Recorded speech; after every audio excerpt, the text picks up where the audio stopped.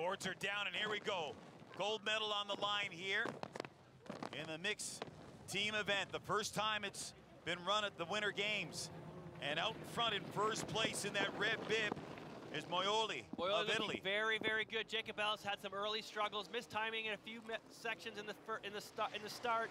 Came up a little short on the Wu-Tang. See if O'Dine can hold her up. You saw her have a really good race earlier in the wig, looking to repeat that. She's motivated, she's fast, she's strong. Keep it rolling. Here comes Jacob Ellis now, and not out of it is Carpano. No, Carpano making a run too. Carpano taking it Carpano. right on the head. Hitting O'Dine super hard. Now it's going to be a battle for third. Who can get up and fast over? Jacob Ellis looking very solid for Moioli. Wow. O'Dine went down. That was Carpano that knocked her down, and now here's the battle for gold.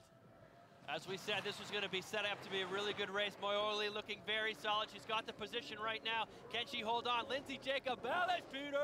Look at Lindsay Jacob Ellis. She's got first place. Can she hang on to it? Wow, what a pass there. Yeah, great move coming out of the rollers and taking the lead in that corner. Looking very solid. She just got to drive it home for that second gold medal. Here's Jacob Ellis now over the kicker. Kicks out a little grab, not a method though. And Lindsay Jacob Ellis. Here's the mistake from Jacob Ellis. She came up short on one of those, and she really had to rally coming back. You see her knuckling, and there's, oh, maybe she didn't get landed on, but she definitely sure appeared that way if she fell over in the landing. I don't know, I missed that. I have to get another look at it. But everybody got up on their feet, so it was amazing to see, and then the battle was for first place. So apparently it's official now, and Canada will take home that bronze medal. And there's Jacob Ellis. That move right there cost her the gold medal. Powerful starts from Jane. This is what we've come to expect. 5:07, beautiful start. Puts that 3 to 4 tenths in the bank for her. But as you said, she struggled every single run. The track has just reached out and grabbed away that speed from Jane. So in this fourth and final heat, she'll be looking to just calm her mind and see how well she really can slide this track. This has been a tough season for Jane and for Mimi Reneva, who's still to come. The Canadians dealing with COVID for the second year, and for all intents and purposes, not having any coaches on the World Cup this year. Yeah, when they were here in October, they really didn't have any support. So all of their steer plans and everything have been made by themselves. So that's a very tall order for such a long, winding track. 117 kilometers per hour for this section. Exit 13, little bump. Not too bad though, as Jane Channel chasing Laura Dees, and she'll take the lead by 6 tenths. Laura Dees, there's a story. She was a bronze medalist in Pyeongchang. The Brits have won a medal in every skeleton competition since its inception in 2002, but not this time. They just barely made the cut. Jane Channel takes the lead in the early going from Laura Dees of Great Britain. Day 9 of the Olympic Games. Can you believe that we are over halfway done? You just saw Jane Channel's final heat. Of course, two-time Olympian Jane Channel. She's going to be joining us in just a moment's time. We're also going to be chatting with Elena Gaskell, freestyle skier. Unfortunately, Elena crashed out in training a few days ago, and it's been a really trying time. She did her ACL, huge bone bruise on her femur. So unfortunate Olympic debut for Gaskell, but she will be joining us in just a few moments time. I would love to join, or welcome, excuse me, that's the word I was looking for. Welcome, Jane. Jane, thanks so much for joining us. It's great to see your face. You competed about 16 hours ago. How are you feeling today?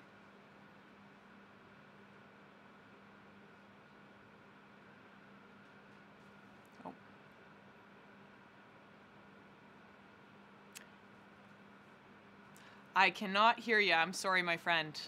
We're living in a Zoom world. Here we go. That's okay. You know what? We've only been in the pandemic for 2 years. I do the same thing. I'm sorry. Let's start again. How are you feeling? It's great to see your face. Thank you. Thanks for having me here. I'm doing okay. I'm still processing what all of this is. It only really kind of hit my teammates and I last night after a race that we were at the Olympics. And so it's been it's been a bit of a weird, like you said, we raced 16 hours ago, so it's been a bit of a weird 12 hours really since then. But yeah, we're all excited to have been able to have this opportunity in this crazy year to be able to compete for Canada here. What's been the weirdest part of it, if you don't mind me asking? I think for me, just having had been to Pyeongchang, I think the lack of the crowd was the biggest change. Like at the start in Pyeongchang, it was so loud. You couldn't even hear, like when the green light goes on for when it's your turn to go. When we were in Pyeongchang, you couldn't even hear it because of just the noise. But here it was just not that it was crickets, because we had some of our teammates and everything come out, but it was just a different vibe. People haven't been able to, of course, see their families as well. So I know Team Canada is your family. What support have you been getting from your teammates? We've had to come together. There's only 3 of us this time, Mimi and Blake, and so we've really had to band together. And we're fortunate this trip we had a good support staff. We had a coach, assistant coach, a therapist, and a managerial person. And so it's been great to have that kind of camaraderie. We definitely missed that during the season. You are a little bit of a 2010 legacy baby. You watched John Montgomery compete and, of course, win gold. That inspired you. I would love to just kind of touch upon, your career up until this point. But first, can we quickly run a clip of John Montgomery's winning run? John's been in the low 60s. He did a 465 in heat number 3. Incredibly fast starts, but they need to be to compete with Dukers. John Montgomery is on his way. His final run in men's skeleton, a 461. He saves his best for heat 4. Fastest start time for Montgomery comes in his final run. He said he was going to throw down, and he had to, and that's what he's doing. You see his lead on Tretyakov. He had a big lead on Tretyakov coming into this final run, but this is not who he's racing. So far, perfect. Montgomery trying to build up the lead. Beautiful straightaway. Half-second advantage on Tretyakov. John's having another one. He's got to get the speed here. 131.1.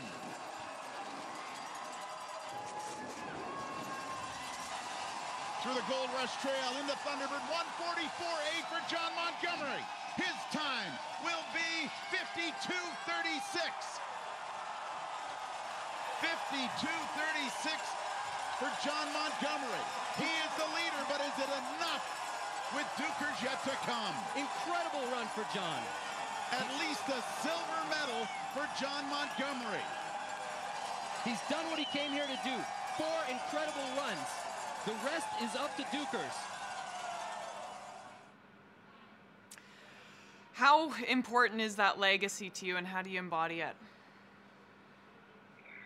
I think more than ever, being able to say that I am from the Whistler track is more important right now, just because it is the only working, functioning track we have in Canada right now.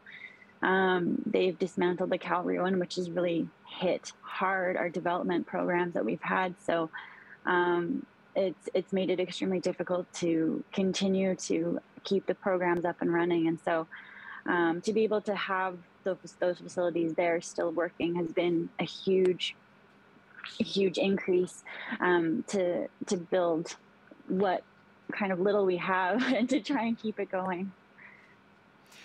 I can only imagine how many people are watching you thinking, how do I get my kid into this sport? Like, this is your elevator pitch. How can kids take up the sport of skeleton? Because it's just such a beautiful sport. Honestly, anybody and everybody can come out and try it to see if they like it. There are tourist starts. There's 16 corners in Whistler. You enter corner 11. You can get up to and over 100 kilometers an hour. My dad, my sister, my brother, I'm trying to get my mom to go give it a shot. There's local camps through the Whistler Sliding Center. There's sniper camps. There's some running actually right now and up through till March. So if anyone is interested and in the Whistler area, I encourage you to come out and give it a go. It should be on everybody's bucket list. You've won multiple World Cup medals. You've won a Crystal Globe for the overall World Cup. What are you most proud of, my friend? That's a hard one.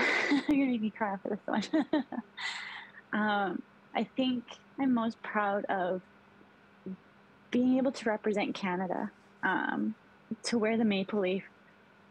I can't even put that into words, and to be able to have the village, and this literally it took a city to get me here this time. So thank you everybody who helped with that, but as well to be able to inspire, if just one person, if that, to be able to pursue their dreams and to dream bigger and challenge themselves to dream even bigger is, I think, my biggest takeaway.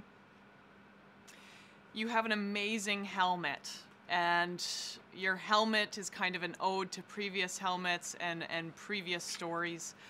Can you show it? Do you have it for us? And what stories do those tell? Yeah. Yeah, so this is my helmet here. Obviously the maple leaf on it because Canada. On the left side I've got, it's a phoenix, and when I was cut from the 2019 World Championships team in Whistler, I really had to stop and reevaluate, and it truly felt like I was having to rise from the ashes. On the right side, I've got a dragon. It is quite fitting for the China Olympics here because of the track and everything. But I'm half Japanese, and so I really, on my very first helmet, wanted to portray that aspect of things, and so he's making another appearance. They both have glowing chests, like my helmet from the 2018 Pyeongchang Olympics that had the glowing heart. And on the back, there's 2 race stripes and the dates, the years of the Olympics I was in, some footprints, and of course the broom, the infamous broom from when that happened. As well on the nose, I've got some golden wings and the number 7 hiding under some tape here. So, yeah. Wow. That is so beautiful. I love it. I mean, you've been so candid, and you've said sometimes people say it takes a village, but you have had a city around you. Who are some of the people that have made this all possible for you, and what would you like to say to them? I think first and foremost, my family. They've been my rock throughout this entire journey. Thank you so much for all of the love and support. I could not have been here without you. As well, it stretches out to strength and conditioning coach Quinn Sekulich. Thank you for all your help as well. But the various coaches, the private coaches that I've had to hire outside of anything that unfortunately our federation wasn't able to afford.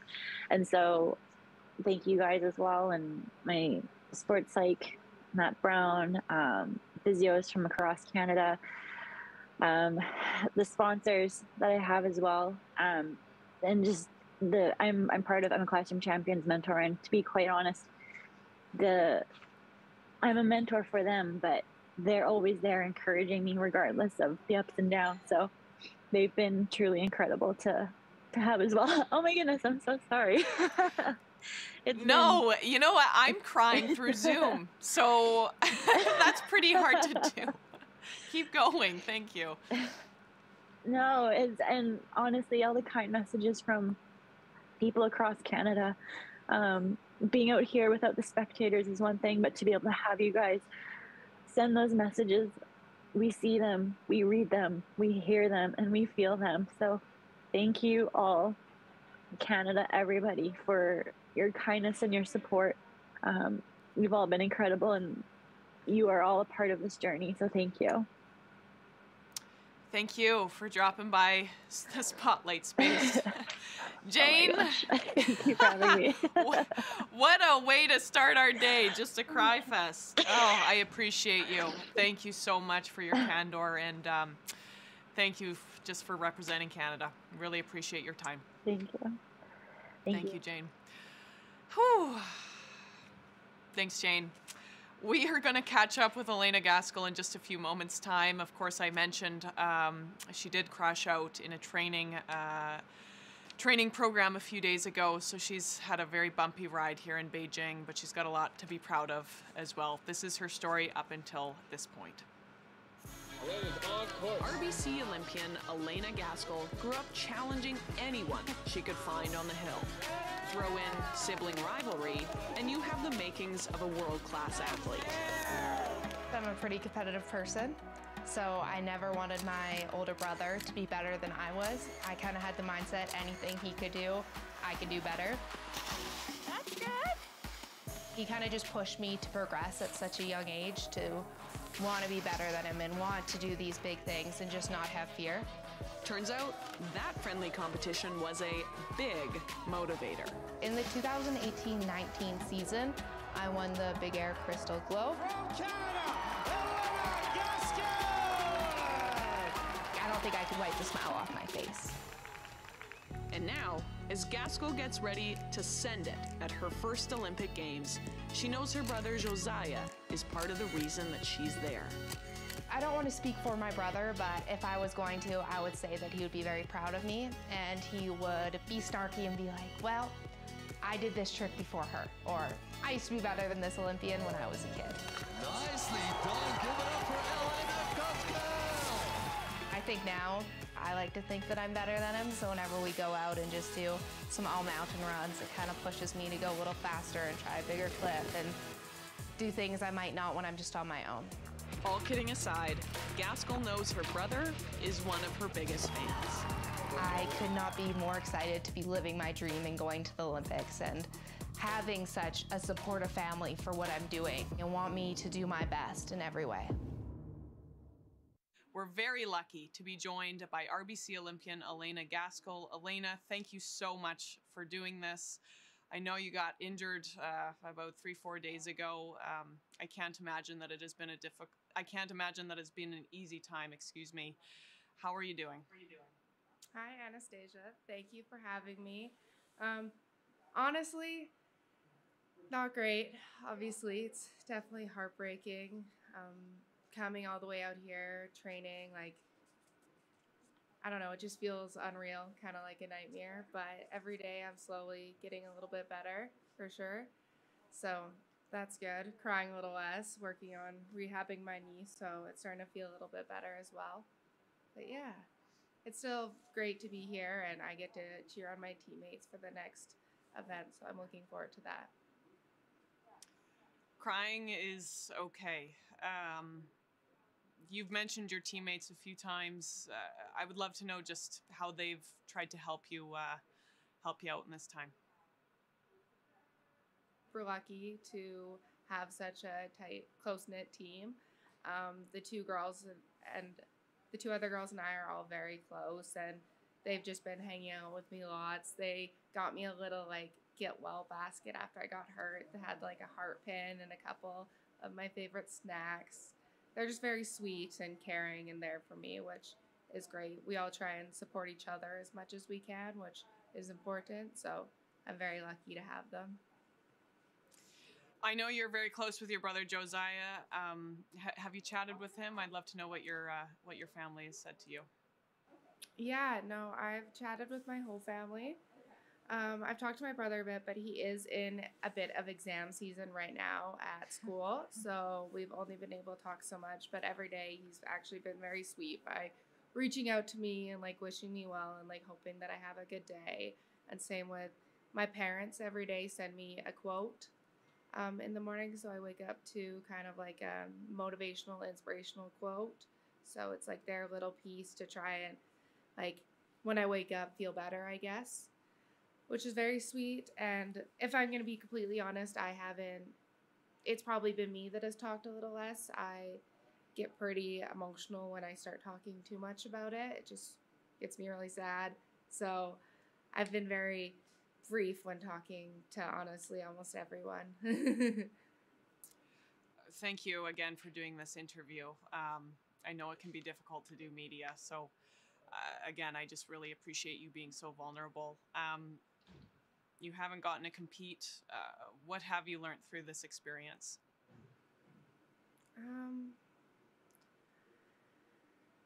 I guess I wouldn't learn the normal Olympic game experiences just because I didn't get to compete. I'm definitely trying to learn how to be stronger and battle through this. I will learn a lot of things coming up in the next multiple months with rehabbing and about myself and when I won't be skiing. Here, I've learned how to try and be a more supportive teammate the best that I can and still go out there and cheer for my team when I'm not able to compete, which sounds a lot easier than it is because it makes me very sad to be there. And then just this whole experience I'm also grateful for as well. Like I am at the Olympics, which is so amazing, and I'm getting to meet people in other sports and I'm getting to be in this atmosphere and experience like the Olympic Village, which is awesome. So you're only 20 years old. You have so many good years ahead of you. Does this fuel a fire for Italy? Yeah, definitely. When I think about it, I definitely already now want to come back even stronger, which still feels so far away, honestly, at this point. And I think it will fuel more of a fire as more time passes and it gets closer to when I can be back on snow. But I definitely want to come back, be stronger. I am going to be motivated and hopefully be able to ski to my best. I mean, I had another knee injury earlier in November 2020 and didn't ski the whole season, like the 2021 season. And then last season I competed in my first event back, I podiumed. So it was just like having that whole year off and just like coming back and wanting it so much. And I still competed like the best I'd ever competed. So hopefully like after this injury as well, I'll be able to come back and be stronger than I ever was before. I think that's what I hope for. You will be. I have every confidence in that. What are you most proud of in this entire situation? I haven't thought about that, honestly. I am proud that I made it here, for sure. Like, I guess in my head, I keep thinking, like, people are like, oh, you're still Olympian, you made it there, but still, like, deep down, it doesn't feel like it as much with not being able to compete and not being able to do what I came here to do. But I want to still say that I am. I worked so hard to get here and came through so much. So I want to be proud that I still made it here and still can say that I am Olympian and I did all the work to get here. I just unfortunately wasn't able to compete because of my injury. Canadians, I can promise you, are incredibly proud of you. Again, thank you so much for taking the time to do this interview. It can be so difficult to talk to the media, so I just really appreciate you, Elena, and can't wait to see you do big, big things in the future, my friend. Thank you for having me, Anastasia. Nice to talk. Thank you.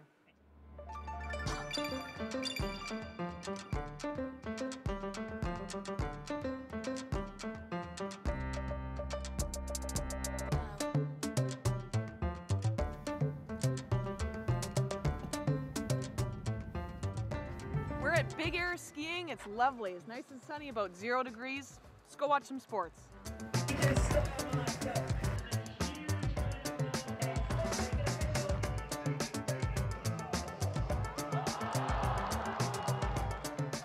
On TV, you think, oh, they're professionals, and then you see it in real life, and you realize just how dangerous this sport actually is. So many athletes.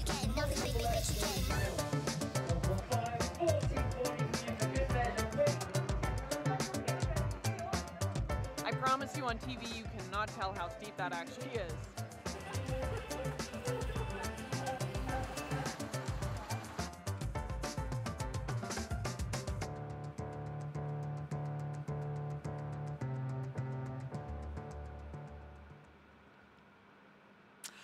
What's coming up next? Bobsleigh, monobob, of course, historic debut. Look for Cynthia Appia competing in monobob. Whew, that run number 2 is up in about half an hour.